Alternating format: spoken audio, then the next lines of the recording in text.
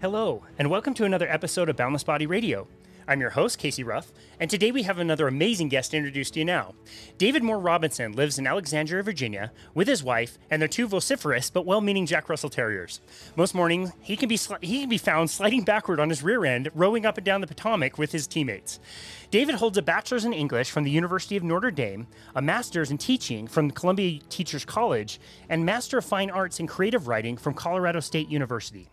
David is the author of My Unremarkable Brain, a fat-fueled adventure into the world of epilepsy and the ketogenic diet, a hilarious and inspiring book where David, a serial dieter and middle-aged fat fleet, takes readers on a ride into the strange and surprising world of American health culture. At the age of 40, after living for over a decade with epilepsy, David decided to put his brain to the task of figuring out the best way to eat and live. What he discovered was a community of medical experts, thought leaders, and regular folks gathered around the ketogenic diet, a much-reviled fad diet that is, in fact, a proven 100-year-old medical treatment for epilepsy and other brain disorders. You can find David on Instagram at @DRobinsonWrites. David Robinson, what an absolute honor it is to welcome you to Boundless Body Radio. The honor's all mine, my friend. Thank you for having me, Casey. I appreciate it. It's such an honor to host you. Like I said, I'm really glad I got the right introduction. I was almost prepared to talk about your career with the San Antonio Spurs, your two Olympic appearances, the original Dream Team, a few championships. You are, in fact, not 7'1", and you have not played pro basketball. So get that out of the way. That's correct. That's correct. I'm a mere 6'4", just a That's pretty shrimpy close. little guy, That's pretty close. Oh, man. Although I met him once and his chin is right about my forehead. I have a picture of us standing next to each other and it's just incredible. That's awesome. I love that. My dad does sports here in the Salt Lake Valley, and so he's been able to talk with a lot of those guys. And so it's funny to watch him like try to interview some of these centers. And he's as tall as I am, like 5'8", and so he'd pretty much have a sore shoulder interviewing a lot of these people. Oh man! Oh my God, that's hilarious.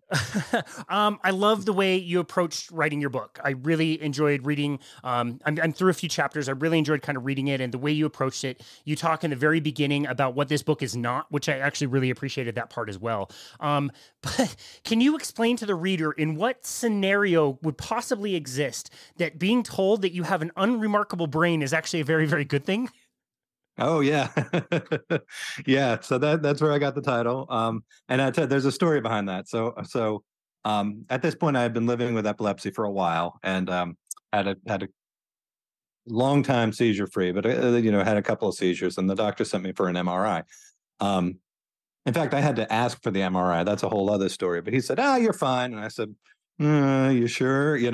And a friend of mine who's a neurologist sort of pushed me a little bit. I didn't know at the time that my friend was worried that I might have a brain tumor, which if I had known that, I would have pushed a little bit harder, probably. But anyway, so I went got the MRI. And the radiologist is like, I said to the radiologist, okay, you see anything? He's like, well, your doctor will call you with the results, right? And this was, in fairness, it was like the Friday before Christmas or something like that. It was kind of weird time of year, but I'm sitting there waiting to hear, kind of, I wonder what's going on with that. And a week or so later, I never did hear from my doctor, by the way. This is the same one who said, don't worry about it, who I eventually moved on from. Thank you. But finally I got something in the mail and it was the actual report from the MRI. And I'm looking at it. I can't read this thing. It's a bunch of letters and numbers and words that I don't understand and left hemisphere, blah, blah, blah.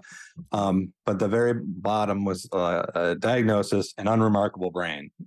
And I said, yeah, it sounds, I think my high school teachers would be on board with that, with that description. Not exactly the straight A student, but what it really means is that there's nothing to be remarked on, right? There's no lesions or tumors or anything negative going on. So it's one of those funny upside down, medical terms, where the test comes out negative, it's actually a good thing, right? That, right. There's nothing to be found there. But the reason I titled my book after that was that it was kind of a moment for me where there's almost something empowering about having that information in my hands and knowing something about what's going on. And it kind of, it's sort of symbolic of this whole journey that I've been on of learning about diet and learning about how diet can affect health and how specifically my diet can actually affect my brain health. It's something that never even would have occurred to me, before. And so, yeah, that's kind of why I included it. It is a funny story, but it's also, sort of this emblematic moment in the journey that I've been on. So, Yeah. yeah. It's a great title. It's a really great title. Like I said, if somebody just stopped you on the side of the street and said, "Hey, you've got an unremarkable brain," be like, "Thanks," but in that context, very, very helpful. Exactly. That's awesome. Okay, so let's go back and tell the full story. I appreciate kind of skipping ahead to that. I thought that was really funny. But yeah, so our mutual friend Maggie Stewart recommended that we get you on the show, and when she recommends somebody, we don't need to vet them out at all. I'm automatically just with their email, just going to reach out as soon as possible. So listening to you on her podcast Off the Couch was really great. But let's hear your story into health. This wasn't something you were seeking out, and your diagnosis of epilepsy was actually kind of interesting and much later than I would have guessed. Yeah, that's correct. So yeah, and the book, and thanks for the compliments on the book, because it's kind of it's a weird little book, right? It has these sort of different strands. I didn't find the ketogenic diet for epilepsy, actually. I was looking for a weight loss diet, right? And as I tell, my first section is sort of about that journey. I call it Fat on the Body, right? And how I sort of, had, I was an athlete in college. I was a rower, and I was on the rowing team and everything. And so I was in really good shape and all that sort of thing. But time goes by, right? And by the time I was 39, I had, I had developed a bit of a belly. I put on a little more. I was carrying quite a lot of weight, actually, probably about 50 pounds overweight. And I actually discovered a local rowing club, masters rowing club, for people of my age, and got back into that, and that was kind of fun. But I was also looking for, how should I eat? So I tried Weight Watchers, the typical story, right? I tried Weight Watchers. I tried, this diet, that diet, and I was always sort of in the neighborhood of low carb, but I was always skeptical about low carb diets, because I thought, well, of course, if you cut out a third of food, you're just cutting calories, right? It's just another way of cutting calories. And so I was trying like clean eating, the wild diet, Abel James, so all these sort of low carb adjacent things, right? And then one day I was listening to a podcast, and that's the other thing. At the same time, I had taken a job. I had gone from teaching in front of the classroom to a more of an administrative, more of a desk job, and I had a longer commute. So I discovered podcasts and started getting into, let me listen to this person, listen to that person. And so anyway, one day I was listening to the Model Health Show. I don't know if you know that one, but the guest, Stevens, yeah, Sean Stevenson. That's who it is. Yeah. And that's a really great show too. And I heard Vinny Tortorich. I don't know if you've had Vinny on the show, but he's a funny guy and an engaging guy. And I thought, and he talked about NSNG, like no sugars, no grains. Thought, well, that's pretty interesting. That seems doable versus, this whole big thing.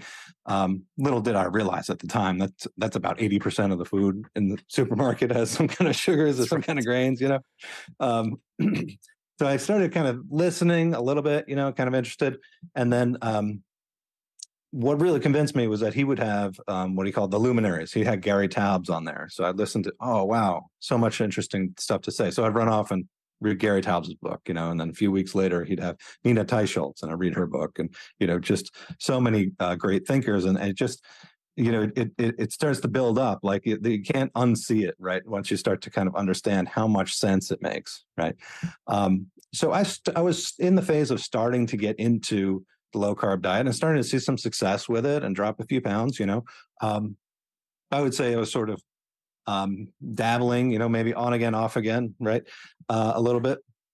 But there was one day that he had Jim Abrams on as a guest. I don't know if you're familiar with Jim Abrams, but he's a big time Hollywood producer. He made the Airplane movies, the really hilarious and really dopey movies from my childhood, you know. Good. Yeah. and so he was a guest, and he was talking about his son, Charlie, who, when Charlie was a year and a half old, he started having seizures, and they went through every possible therapy known to man. They went through every medication. He had an operation on his brain. They were getting ready to do a second operation on his brain, which would basically as Jim said, it would have led to what they call, quote unquote, progressive retardation throughout the rest of his life, right? I mean, basically would have made him a vegetable, right? Eventually. And so Jim was starting to look. Jim was in one night. He says he was in the library of the UCLA Medical Center, and he was looking up. He's looking up epilepsy and this, and going through the what do you call the index, and he sees a reference to ketogenic diet. What the heck is that? So he starts looking it up and sees that there's this diet that they can use for epilepsy. Brings it up to the doctor, and the doctor says, "Yeah, we don't really do that anymore." Why not? So rather than go through this operation, he seeks out and finds a guy named Dr. John Freeman, who's at the time the only medical practitioner in the country who still administers the ketogenic diet for epilepsy. Wow.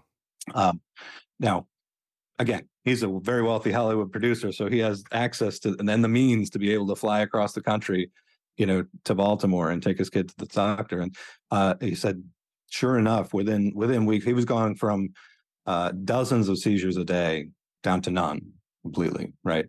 And after 2 years on the diet, they tried weaning him off and started having seizures again. So they did another 2 years, weaned him off, and he had basically outgrown the epilepsy. It was gone. And Charlie's an adult today. He actually, he's a school teacher himself, and he does videos online, and he's part of this foundation, which Jim began. So as soon as he said, nobody should have to go through this experience that I did. And so he and his wife, Nancy, started this the Charlie Foundation, named after his son. And so they have been actually the driving force in the ketogenic diet for epilepsy ever since the early 90s when they formed that. So anyway, so I heard all, from my standpoint, I heard this and it was just like, wow, this is incredible. The first time I had ever thought that, what I eat might affect what's going on in my brain, Yeah. To quote Georgia Eade, she says, believe it or not, science shows that the brain is part of the body, right? It's confirmed. We have confirmed that. Yeah, we have now confirmed that, yes. And so I was like, wow, that's really interesting, But again, so by this time, I had my medication pretty well tuned in, right? I had been about 10 years seizure free. I wake up in the morning, take a pill, take one at night again, kind of not think about it, and so I was like, yeah, okay, interesting. I could look into this, but why rock the boat kind of thing, kind of just tucked it in the back of my mind, I guess. And then it was a few months after that I had gone on a trip. I had gone camping with my brother up in upstate New York, and was driving back here to Alexandria where I live, and it's a good 8-hour drive. So a pretty intense weekend. Get up there, we're sleeping rough, we're having a couple of beers, whatever. And about halfway through the trip, and somewhere in Pennsylvania, I started to have what they call an aura. Now, for me, an aura, everyone's different. Some people will see things, or bright lights, or headache, or tingling. For me, it actually starts in the auditory center of my brain, and so I hear things. Basically, is the best way to put it. My very first seizure was, I heard, I was having a conversation with some friends, and all of a sudden, it sounded like, you ever take like a cardboard tube and stick it on your ear, and it sounds like people are echoing at the end of a tunnel or something like that. Yeah. That's what it started sounding like to me, and I kind of felt like tingly and floating a little bit. This particular time, I was driving my car, and I had the radio on, but then I heard another song over top of it, like this musical tune, and I was like, where is that coming from? And I turned off the radio, and it's still going on, and I was like, oh my God, uh-oh. And I'm on a highway, right? And so I start to pull over to the side, and that's the last thing I remember. Apparently the car had taken a left turn across 2 lanes of traffic, a big grassy median, 2 more lanes of traffic, and up an embankment right near right near an overpass. So it was a pretty close call. Yeah. It was my wife was at home at the time, and she gets a call from, is this the wife of David Robinson? She said, yeah, your husband's been in an accident. What happened? Is he okay? Well, he's been in an accident. You need to come to this hospital and come get him. Okay.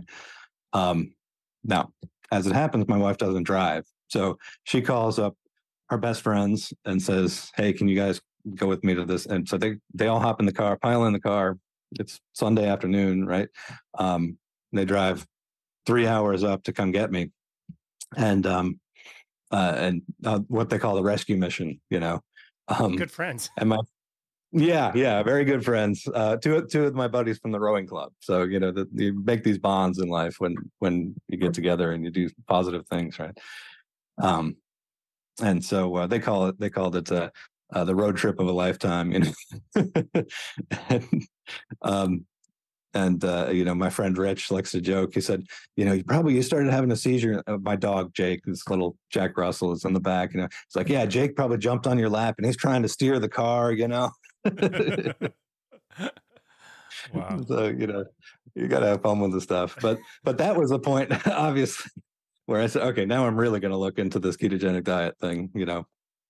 And so that's when I managed to get myself enrolled as a patient at Johns Hopkins, where they now have not only a pediatric epilepsy center, which they've had for many, many years, but they also have a adult epilepsy center as well. And so I managed to get enrolled with patient there with Dr. Mackenzie Cervenka, who does all kinds of research in this field, and she's been terrific. And so it's been 6 years, ketogenic, coming up on 3 years seizure free, knock wood, and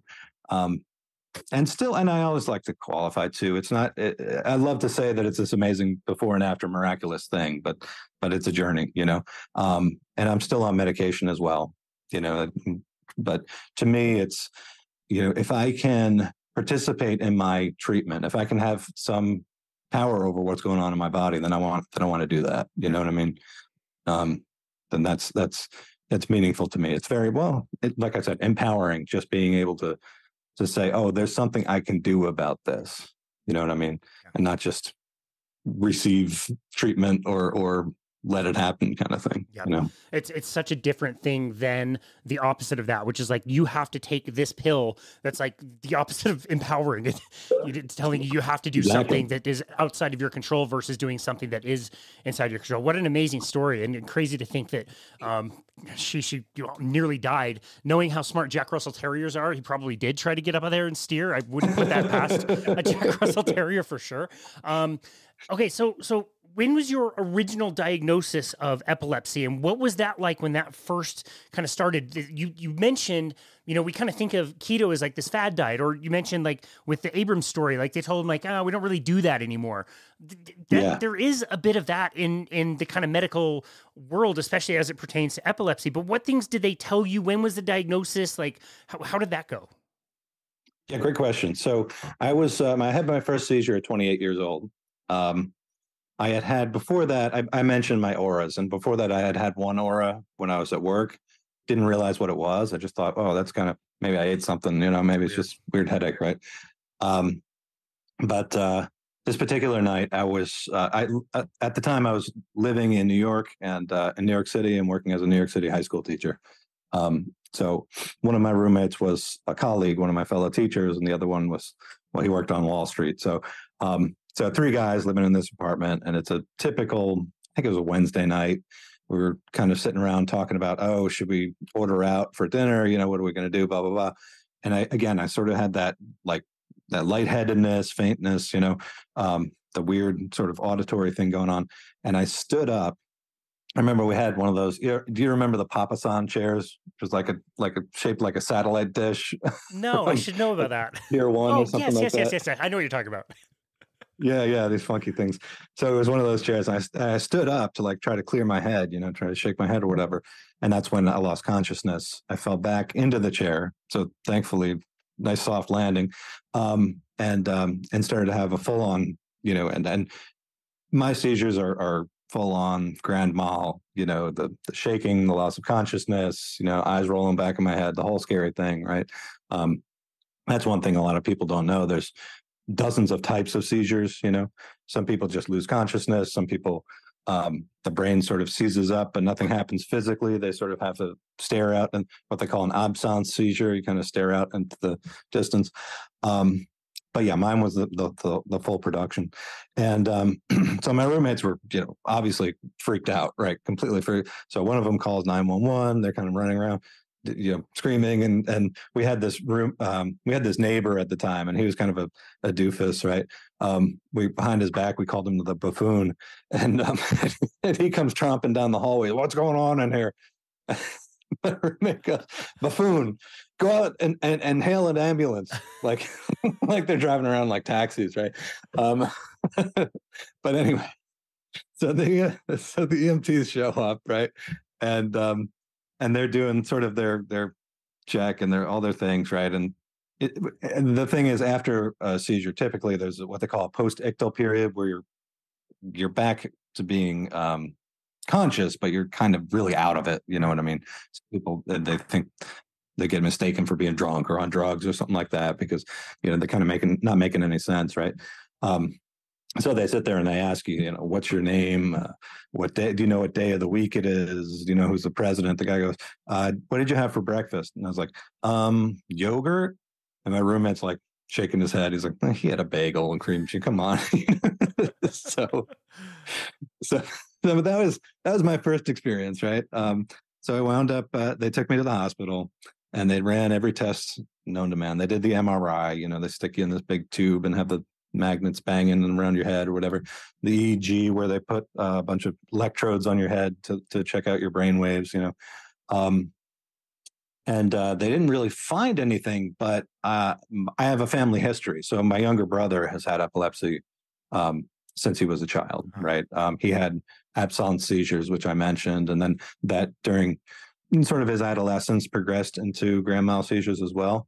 And so they said, well, it does kind of run in families. It's not uncommon for two siblings to have it, right? So they put me on medication, which I was like, okay, fine. That's the procedure. Okay, sure. Didn't really question it. One unusual thing happened, though. They put me on a medication called, I think at the time I was on Dilantin. They said, okay, you're going to have one of these pills 3 times.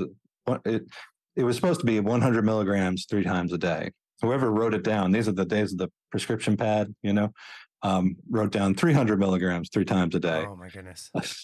So by the end of that week, I was completely out of it. Like I couldn't stay awake all day. I was having these weird dreams of like rainbows and unicorns and things, like these vivid, crazy dreams.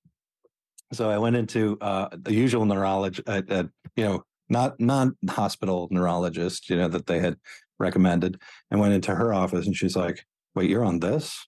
She's like, this seems like a lot. Like 3 times as much? Yeah. So she sent me, and sure enough, I was like at toxic levels, right? And so, this is my first experience with the medical system with epilepsy, nice. Right? So you can understand how I'm also kind of partial to a non-medical, non-medicinal treatment to this whole thing. But I was back in the hospital for another day doing the whole detox thing. So it's, again, I'm always open to exploring alternatives. Although, as I point out in the book, this is a 100-year-old treatment. I don't even consider this to be alternative medicine, really, in some ways. Yeah. And that story is really fascinating to me too. So. Yeah, I mean, maybe we can talk about that. I do want to ask, when you became, diagnosed and medicated in the very beginning, had you already gained weight at that point, or was it the side effect of the medication that was more the weight gain? You hear that story all the time too. Oh yeah. And and it's funny because often the clinical trials say oh no, it doesn't cause weight gain, but clinical trials run 6 weeks, something like that. Right, sure. When you're on this medication for months, 6 months, a year, 2 years. And sure enough, that is when I started to put on some weight right after that. And, I've talked to doctors, they're like, oh yeah, pretty much anything that's a neurological drug, there's going to be a weight gain effect. And the side effects, obviously they certainly vary, but some of the profiles of the side effects of these drugs are crazy, right? I mean, depression, or, weight gain, or hormonal imbalances, or, it runs the gamut, right? If you're messing with things in your brain, you're going to mess with other stuff along the way. You know what I mean? Right. Yeah. One of our former clients and somebody I just met at the conference in Las Vegas this weekend, Jen Winkler, had epilepsy, and she kind of described what it was like. Oh, yeah. And it's like you start out with one medication. When that fails, you switch medications. When that fails, you either switch or add a medication. And it's like we could have started with something that's arguably way easier for little to no cost with very few side effects. And so maybe this would be a great time to tell that story. I mean, you hear things like, yes, we knew about this 100 years ago. You hear about ancient cultures. I can't even remember which one, but it was like ancient Rome or something, where if you had seizures of a seizure or symptoms of a seizure or something, they would put you in like a dark cave for 2 or 3 days, essentially like intermittently fast you, and you'd come out and be fine. Like, you hear that we've known about this for a little while without really maybe knowing the mechanisms or whatever. Why is it that ended up falling out of favor, and people like, Jim Abrams, felt, insane for coming across something that nobody was talking about anymore? Yeah. So, and you're right. I mean, Hippocrates, in the father of modern medicine, he wrote a book called what was it called? The Divine Disease. Anyway, arguing that, it wasn't evil spirits that are causing seizures, but that it actually is a physical thing in the brain, right? Mm-hmm. And he says in there, fasting is an effective treatment, right? There's a reference in the Bible that the disciples are trying to cast the demons out of a child who is falling into the fire and falls into convulsions. And Jesus says this type can only be healed by prayer and fasting. So fasting has been a part of it's kind of crazy. So fasting has been part of the narrative for a very long time, but of course, how long can you fast, right? And on and off again. In the modern era, one of the more colorful characters I came across in the story was a guy named Bernard McFadden. I don't know if you've ever heard of him. I don't know if I have. But he was a physical culturalist, he called himself, around 1900. And this was kind of the first wave of fitness enthusiasm in the United States, gym culture, if you will.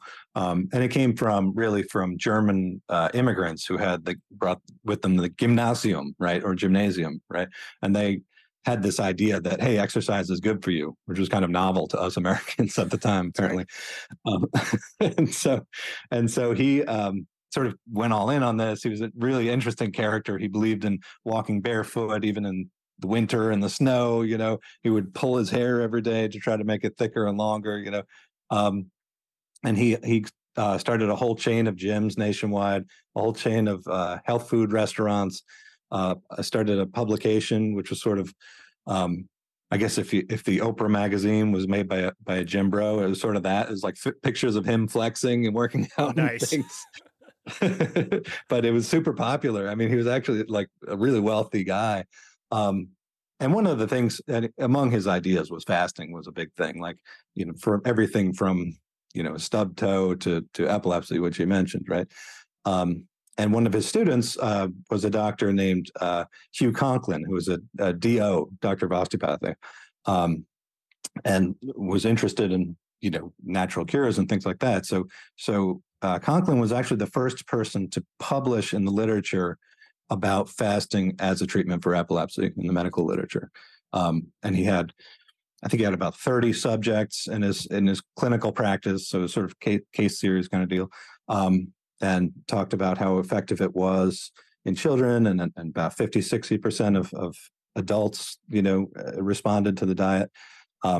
And so again, fasting was in there for a long time, but it wasn't until 1921 that they were able to kind of start to explore why there was this connection between fasting and seizure control. And it was with the discovery of ketones in the urine, right? There wasn't a whole lot of testing they could do back then, right? But one thing they figured out, they can test for ketones in the urine. And that was when a doctor at the Mayo Clinic figured out that, a high fat diet will produce these ketones just like fasting will. And so that was the first, 1921 was the first publication of the ketogenic diet, right?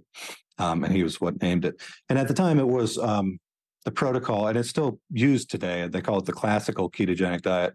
Was a 4-to-1 ratio. They talk about it in ratios. So for every 4 ounces of fat, you have 1 ounce of protein and carbohydrates combined.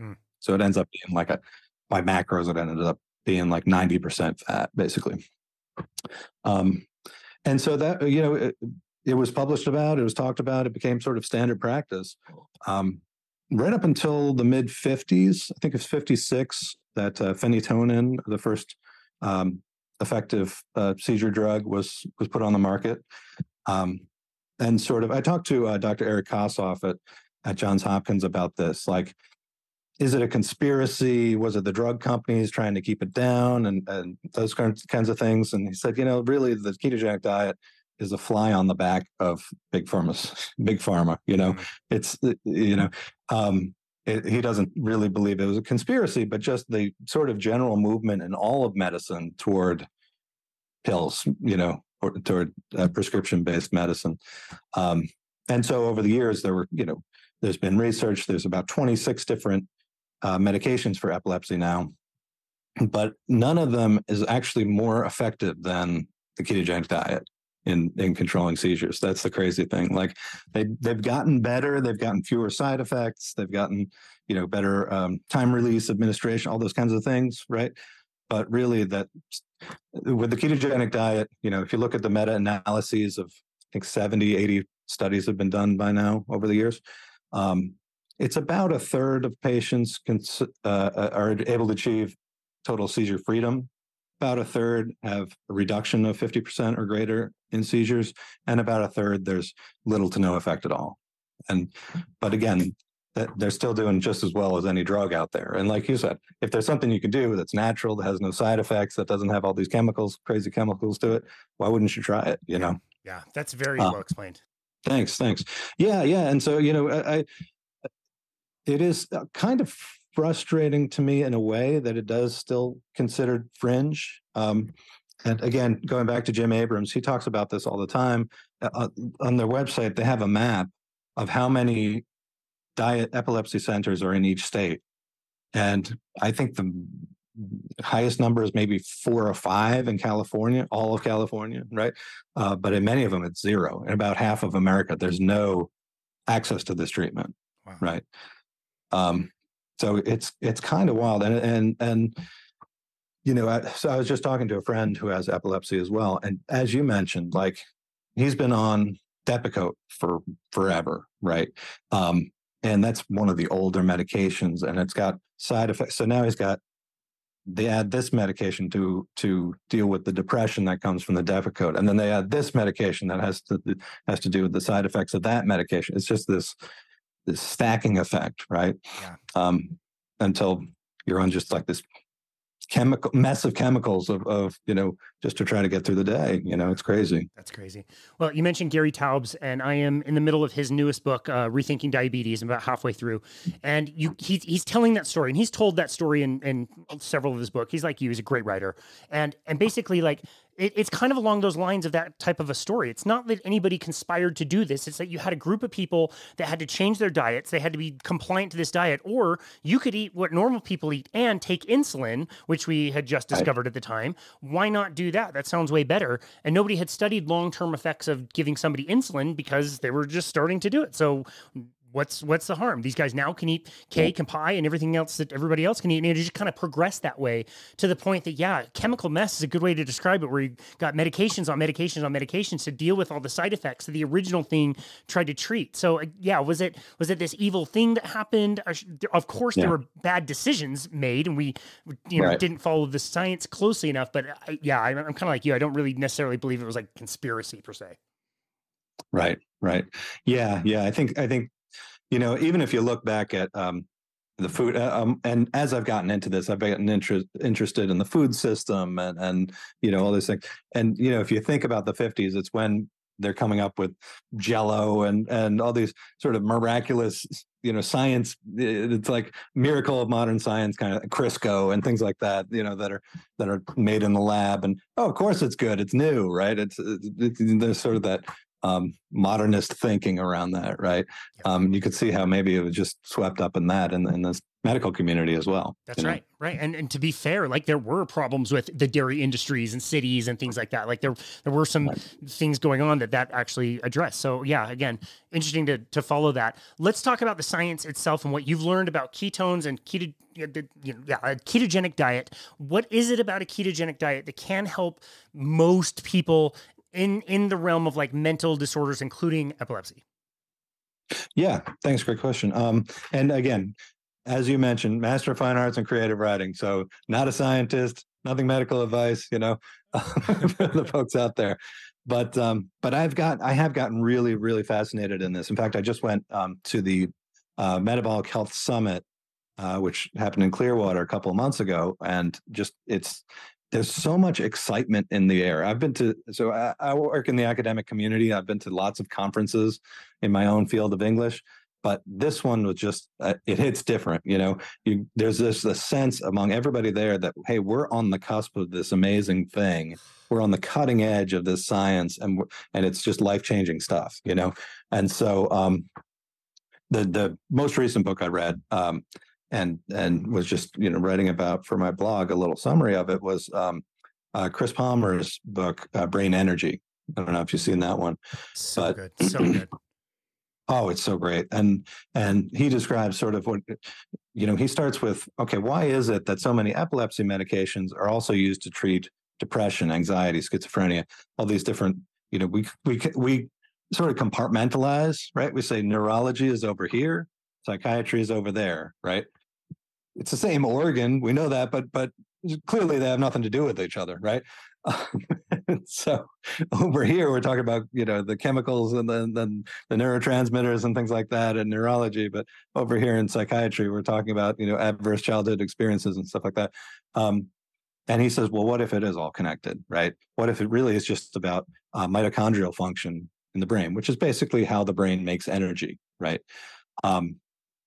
So on in my book, I really focus mostly on epilepsy, but I did put a couple of chapters about the future of the ketogenic diet and how it's being now explored, just like it has, these applications in epilepsy, but now also they're looking at Alzheimer's, they're looking at dementia, all these things. And with people like Dr. Palmer are looking at its application in things like schizophrenia and depression, bipolar, So it's really exciting time. And the funny thing is, we don't know exactly how it works. There's sort of a number of possible mechanisms. For example, inflammation. We know that the ketogenic diet will lead to less inflammation throughout the body, but also definitely in the brain. So that probably plays a role. We know that the gut microbiome is a big thing. So, if you're on a ketogenic diet, the gut microbiome changes the composition of which bugs are down there and everything. And there's some interesting research that was at that conference where they took, this is kind of gross, but fecal transplants from mice who were, again, they had mice with epilepsy, basically put some on a ketogenic diet. They responded, had the control group. They did fecal transplants where they're taking the microbiome from one mouse and putting it into the other, and they're seeing seizure control even without using the diet. So, there's certainly a lot of things going on there. When I started on it, the sort of base level, my doctor was like, well, the brain really loves ketones, right? If you have, there's a push and a pull sort of thing. So if the brain needs energy, it will pull glucose out of the bloodstream, right? But if there's ketones in the bloodstream, they will push into the brain, right? Rather than the brain having to look for that energy and pull it up. So your brain is actually functioning better. It has more energy available. And that fuel, she called it less excitatory. And that kind of has to do with the neurotransmitters, things like GABA, which they call inhibitory neurotransmitter, and glutamine, which is excitatory. So too much of one, too little of another, you're going to have overexcitement in the brain. Basically, the neurons are going to start overfiring and get out of control. And so the ketogenic diet seems to keep those in balance better than using glucose as a fuel. Hope that made sense. I That was was a little bit perfect. rambling, but No, that was perfect. No, I really appreciate that. And yeah, like we can talk to, researchers and experts in this field to explain it, but I almost appreciate it more when it's coming from somebody who had to go out and learn about it and make it make sense. So I really do appreciate that. I want to go back to your story and this kind of interesting moment where you're discovering a diet for a totally different reason. It looks like it might be able to help with weight loss. You hear this episode that they are talking about the ketogenic diet for epilepsy.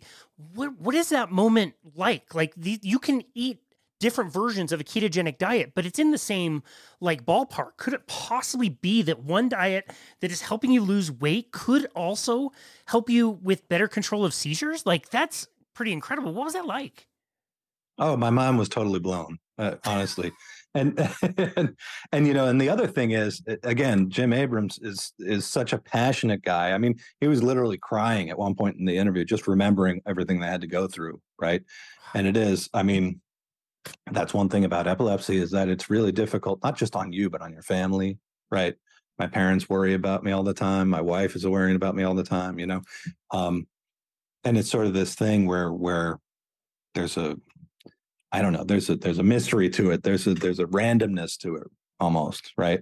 Like I heard one person describe it once as having a stalker. Like they're out there. You don't know when they're going to show up, right? Are they hiding around the next bush, or you're not going to see them for a couple of days or weeks? So, and so so hearing that this thing, right, that I've been sort of dealing with way over here in this little corner of my life and trying not to think about, right, but that it actually could be connected to what I'm doing over here and trying to get in shape and lose weight and stuff. It's just like, whoa, wait a minute, what? Wait, I thought the body was here and the brain was there, right? How is it that it's all the same thing? Makes total sense when you think about it, of course, right? But of course, everything's going to be connected. And so, yeah, it's just really, really eye-opening moment to me. Yeah. That's amazing. And then just all the other pieces that come together, like you start studying evolution and then it makes even more sense. And you start studying agriculture and like how the planet works and transportation. Oh, this is actually better for the planet if we do this the correct way. There's so many layers to it that you peel back, I guess, when you're first learning about it. It just makes it so fascinating. And we do know that there is somewhat of a difference between the type of ketogenic diet we would recommend for somebody with mental health treatments. Versus somebody who is just trying to lose weight. Can you describe what the differences were for you personally? Yeah, great question, because I mentioned the classical ketogenic diet, which is sort of the most, I guess, extreme or the most, in fact, and most difficult, of course, because you're weighing and measuring every single thing. But over the years, there's been research about different sort of versions of, even within the epilepsy realm, right? Everything from so the 3-to-1, the 4-to-1 ratio that I described, then they tried a 3-to-1 ratio, and that seemed to work for most folks. There's a version called the MCT oil diet, which liberalizes carbs quite a bit, but you're taking lots of MCT oil because they've found that if you take MCT oil, it goes sort of directly to the liver, is converted to ketones quickly, and so you'll be in ketosis even if you're not necessarily following those macros. The version that I'm on is called the modified Atkins diet. And that's what they usually use these days with adults, because it's so it's about 65% fat by calories, right? 65% fat, about 25% protein, and then 5 to 10% carbs. So basically, the instructions are try to keep your net carbs under 20 grams per day, and then sort of make sure you're getting enough protein, but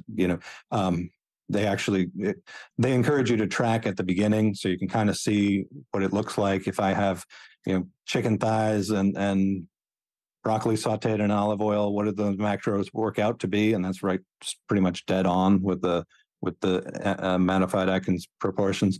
But then after you kind of get the hang of it, you can kind of move away from tracking every single morsel, And so that's the protocol in adults. So use modified Atkins. If it doesn't work, you might go through something a little more strict, why they call it the modified Atkins is basically they took the Atkins book, and it's basically the induction phase of the Atkins diet. You just stay in that phase, right? So there is some overlap to your question. There is some overlap between the ketogenic diet for weight loss versus for epilepsy. It's just with epilepsy, the stakes are higher, right? The why is a little bit bigger, and so you're going to be a little bit more purposeful about dialing it in as much as you can. Yeah. We had Nicole Laurent come on our show a few times, but like to say like, this will help you lose weight, this will help you lose fat. Like that's awesome. That's really great. But once you start to get into the mental health, this is the like, okay, now we're not screwing around anymore, kind of a ketogenic diet. We're going to be really a lot more precise, like you said. And it's cool that you can kind of start out a little bit more liberal and just know that, okay, if this isn't working, you can always go a little bit more strict, The thing I hear a lot of, mostly with kids, some adults, but mostly with kids, is compliance. They have a really, really, really tough time keeping kids on the diet.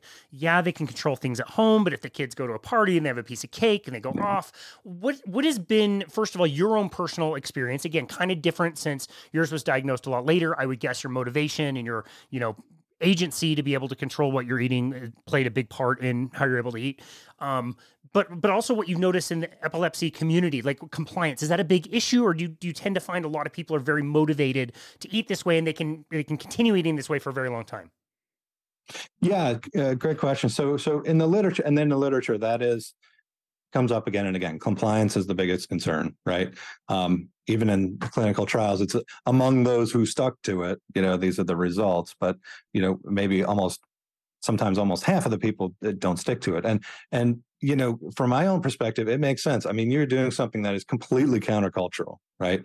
I mean, especially if you're on a stricter version, it's like, forget about eating out, even if unless you really, I'm going to have the hamburger bun with cheese and bacon and throw on some extra mayo to make sure I get enough fat and that sort of thing.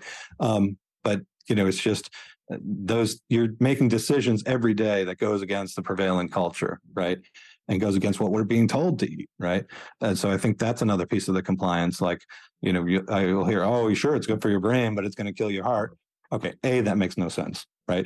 Why would nature create a being that one diet's good for your brain, but it's also bad for your heart? When on the surface of it, that makes no sense at all. But yeah, I mean, I still struggle at times. You go to a party and there's absolutely nothing there, and I guess I'm fasting tonight, but family things, something like that. And so made her special, such and such. Whatever it might be, right? So it is. It's you have to be really dedicated. I was going to say disciplined, but that goes without saying. You have to be really dedicated to making this a part of your identity almost, and just, I think a lot of it is the mindset, and you have to say, well, this isn't a treat. This is just junk. And, this is, carbohydrates are just cheap fillers, and it's, beneath me. You have to have almost, Robert Sivas talks about that, how vegans have, to their credit, they have this mindset that, this is who I am and this is what I do. And this is, animal foods are murder. I disagree, but, are these terrible things, right?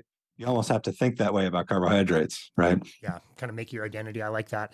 It's so coming back from this conference that I was just at, the Collaborative Science Conference in Las Vegas, hosted by Dave Feldman. He's doing a lot of that research that you're mentioning about cholesterol. I kind of thought that would be like the main focus, and it certainly was. Everybody was there to learn about cholesterol, but I also noticed this other like subgroup that was like just as much were there about mental health.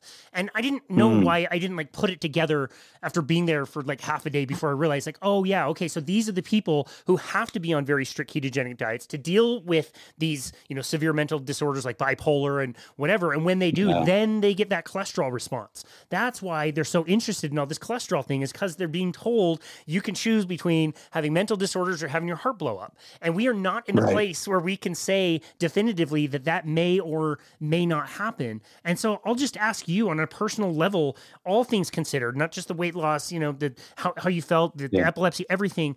If I said that unfortunately the research that we're doing on cholesterol is not looking that good, and you might have heart issues by eating this certain way, does that change what you what you do and what you eat day to day, or do you accept the risk and continue living this way because of so many other benefits?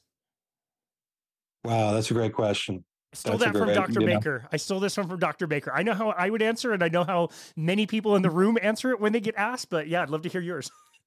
Yeah, yeah. And so I go back to that incident where that car accident where thank God I made it through. And, after that I thought, okay, I'm on bonus time, like this is, I could easily have died there. And now I've, sort of, well, my admin assistant at the time was like, God is saving you for something special, And so it's almost like, this is kind of talking around your question, but it's almost like, okay, well, this thing could definitely kill me, right? This epilepsy thing. And there's something called SUDEP, which is sudden death in epilepsy, where you just start seizing and you can't stop seizing, right? And until you have perished, basically, right? And so that's a real danger and a real thought for anybody living with epilepsy, right? And so if this diet is going to help me avoid that, but it may or may not, cause this other problem with heart. And the more, and so I do worry about it, I'd say, and I do try to learn about it as much as I can, LDL and HDL and ratios. But I will say that this is, I talk in stories, but a year ago I was due for my annual blood work with my neurologist. And so it was right around the holidays once again, right? And my wife is from the Philippines, and they have a dish there called lechon belly, which is grilled pork belly, right? So the part of the pig that they make bacon out of, it's just a steak of that, right?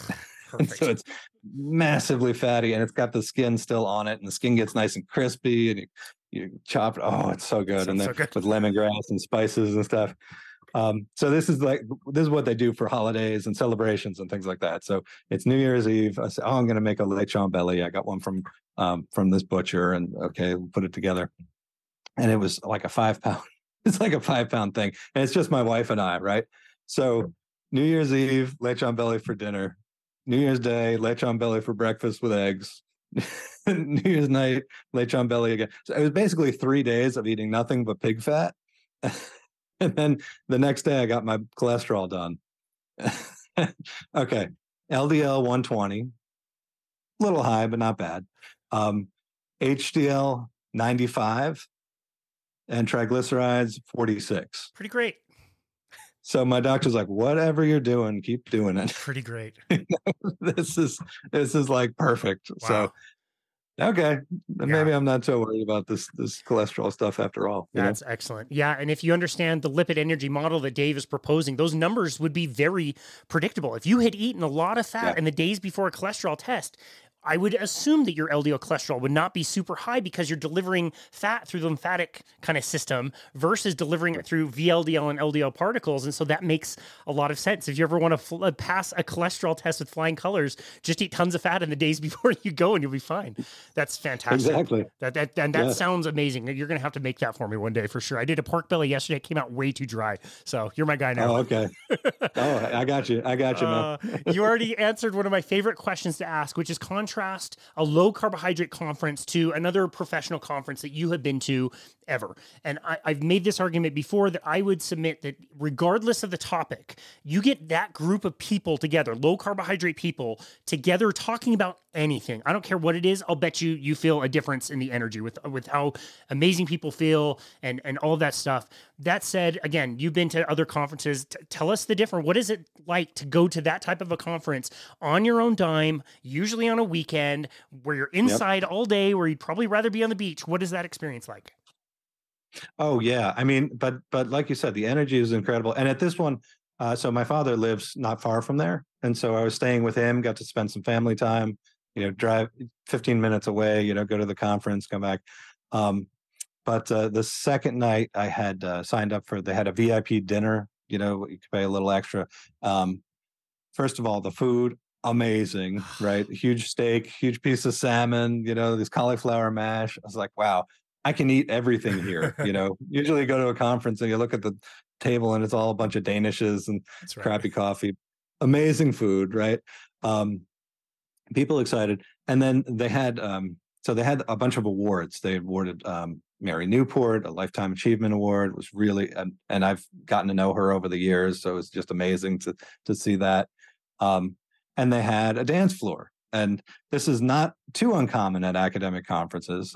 There's a author, Kenneth Robinson, who writes about education, and he says, if you've ever been to the dance floor at an academic conference, you've had an out-of-body experience, because there's a bunch of just people standing there swaying awkwardly, looking at the watch. How soon can I get out of here? Wanting to go home so they could write a paper about it. And this one, so they had their awards, they had the presentations, like, okay, we're going to open the dance floor. Boom! Everybody just rushed onto the dance floor. It was like packed, person to person. Everyone's just dancing, going crazy. The band finished at exactly 11 o'clock. You could tell that that's when their contract ran out. And all of a sudden, people just shouted, "One more song, one more song." Like, you would never see that at an academic conference anywhere else, Wow. And so they didn't, but the DJ put on like one more song for us, and it was just, it was wild, like I said, just the energy there is just, it's awesome. Palpable, That's so awesome. Yeah. Wow. And I was just reflecting too on this last one. I'm sure that kind of concluded the entire conference, but if you went the next day, you probably would have noticed what I noticed. People flew in, there were tons of delays and cancellations and all this stuff. And you look around the day after, a bunch of people traveled in the afternoon after lunch. It's 3 p.m. of very technical presentations. Everybody's chill. Everybody's just like paying attention and alert, and they are into it. And there's nobody like nodding off or needing a nap. Like, everybody just feels amazing. Right.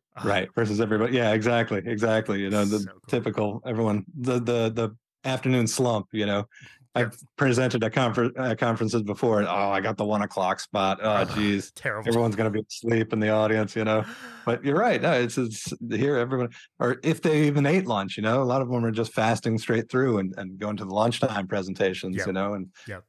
Easy. Oh, that's awesome. Man, David, this has been awesome. I definitely think that you have a remarkable brain. I really appreciate all your work. And I love the way that not only do you cover the science and you explain it, but you do tie in the stories, which makes it really easy for people to understand. So I really appreciate that. Despite you not having a very long career in the NBA, I do appreciate the book and that you were able to come on our show today. Please tell the listeners where they can go to find you, connect with you, and also to buy the book. Thanks, Casey. Unremarkablebrain.com is sort of my home on the internet. I do a newsletter every week where I just totally free, it's through Substack, if you know the Substack platform. Sometimes it's a review of a study that just came out. Sometimes it's a book that I just read. It's sort of my way of cutting loose and my creative outlet. It's really good, so that's by the way. I've been playing around with it all weekend. It's great. Oh, thanks so much. Yeah. And so that's, and there's links there to my book, but you can buy it on Amazon, indie books, wherever your books are sold. My Unremarkable Brain is again the title of it. And then I don't do a whole lot of social media, but I'm on Instagram, Twitter, Facebook, all under the D as in David Robinson Writes as a verb, WRITES. Perfect. So. Okay, that's awesome. We'll link to all of that. Like I said, David, thank you so very much for everything that you've been through and to be able to write the book and to communicate in a way that people can really appreciate and understand and make it funny and entertaining all at the same time is really wonderful. So thank you again for all of your hard work, and thank you for coming on our show today. We really appreciate you. Yeah, thanks for everything, Casey. Absolutely. It's been an honor. And this has been another episode of Boundless Body Radio.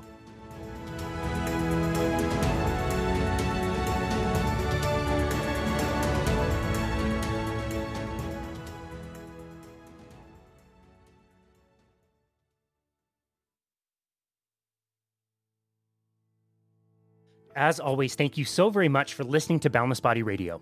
Hosting this podcast is seriously one of the most meaningful and joyous parts of my life. Even after 600 episodes of our show, I still get nervous before every interview that I do. But it does just bring me such joy to share some of my favorite people, the people that have taught me so much over the years, and to invite them on and ask them questions, and then to share that with you, the listener, is a super cool experience. I hope you've enjoyed the content of the show so far this year. I tried to start the year off with a mix of new guests and returning guests, some that are are practically household names in the health and wellness space, and some inspiring people that may not be very well known now, but are certainly doing amazing work wherever they are. I'm just so grateful for all of our incredible guests. Remember that you can always go to our website to book a complimentary 30-minute session with us at myboundlessbody.com. On our homepage, one of the first things you'll see is a Book Now button where you can select a time to speak with us about your personal health and fitness plan. We don't have any set packages, products, supplements, or anything like that to sell you. People that do want to work with us simply pay for the time that they want, and that's about it. We've loved chatting with so many of you out there to bounce ideas off each other and try to offer any advice that we can. And seriously, as always, even if you book a spot just to say hello and introduce yourself, we absolutely love connecting with you, the listener, in our community. Be sure to check out our YouTube channel, which is also growing quite a bit, if you want to watch these full interviews and also shorter videos on more specific topics taken from these interviews as well. It's a fun way to interact with people who comment. We read and reply to every single YouTube comment we get, so be sure to subscribe to our channel and leave as many comments as you like. And of course, if you haven't already, please leave us a 5-star rating and review on Apple. It is still the best way to make sure that the podcast gets out to more listeners. It only takes a moment to leave a review, and it's extremely meaningful to us. Cheers, and thank you again for listening to Boundless Body Radio.